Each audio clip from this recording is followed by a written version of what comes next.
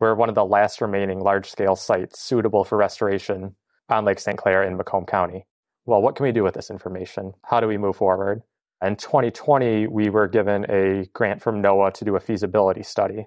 So we worked for the year of 2021 to gather all the background data from fish populations to vegetation to wetland delineation, sediment testing, hydrodynamic modeling, all sorts of good stuff. That's really integral in having a successful project. So from there, we looked at other funding opportunities to move to the next phase, which is engineering and design.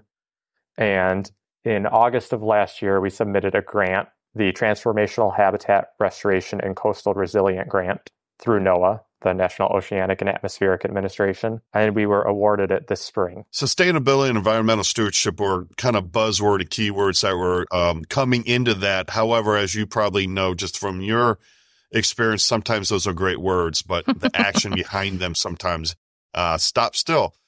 And it wasn't really until the creation of 2 new buildings that we created and opened in May of 2021.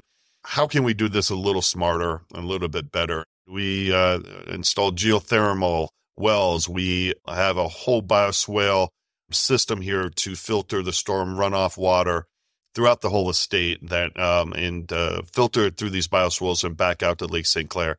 There was a major commitment of solar panels throughout both buildings.